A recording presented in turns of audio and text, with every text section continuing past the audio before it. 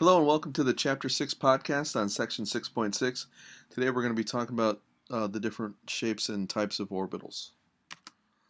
So one of the types of orbitals that hold electrons is known as the s orbital.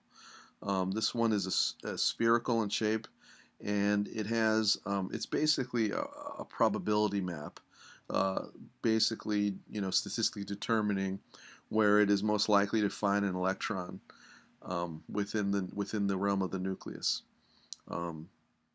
This happens to be these circles represent the 90% probability of finding electrons within the borders of these spheres. And basically, the way this works is 1s is the sphere closest to the nucleus, and it's in when n equals 1.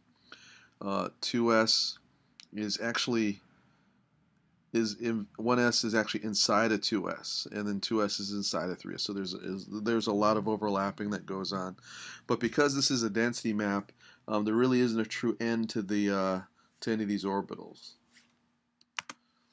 What we see here are probability maps that show how far away from the nucleus in angstroms each of these s sublevels are.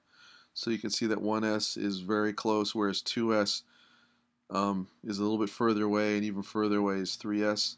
And here it does a nice job of showing the engulfing of the larger s orbitals of the smaller ones.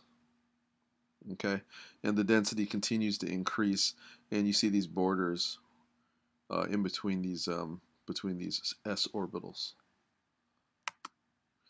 But s orbitals aren't the only kind of sublevels. There are also p orbitals. These are dumbbell shaped, as you see on the bottom. And the p orbitals begin to show up in the second energy level. Each orbital shell, or each 2s shell has 3 p orbitals. So there are 3 of these. They're all the same shape, but they're oriented in different spaces.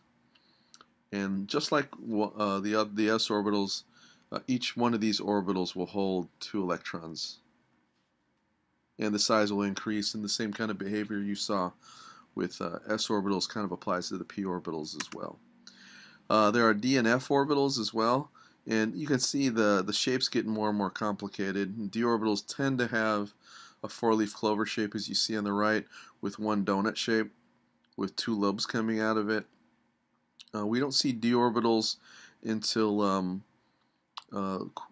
when n equals 3, the 3rd quantum level, and then f doesn't show up till the 4th level.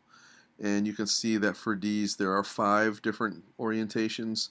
For f there are 7 different orientations, and the shapes get more and more mathematically complicated. And that's it for now.